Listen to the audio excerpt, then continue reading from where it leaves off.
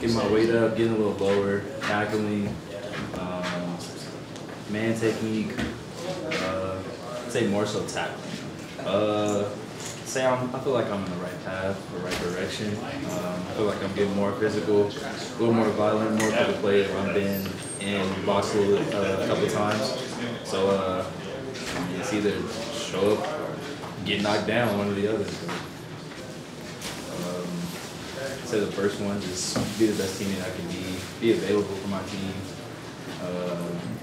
Be very communicative, try to command as best as I can. I'm in a position where, a couple of times there's people on the team that lean on me, and in certain play calls, I'm the one that directs certain things. So just those. I'd say more so everything right now is just involving the team. That with that, anything individually will go by itself. We are a really laid back group. I mean, I feel like we know how to flip the switch. Anytime we get to the lines, you got to turn up either way.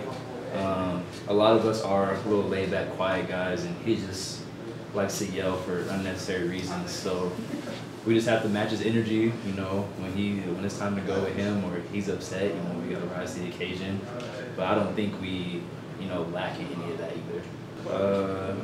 Obviously you can start off with Sam. Really smart guy. He knows what he wants to do. He knows how to read defenders really well. He knows what coverage you're going to be in probably 9 out of 10 times. So, you got to be on your A game when you go against Sam every day.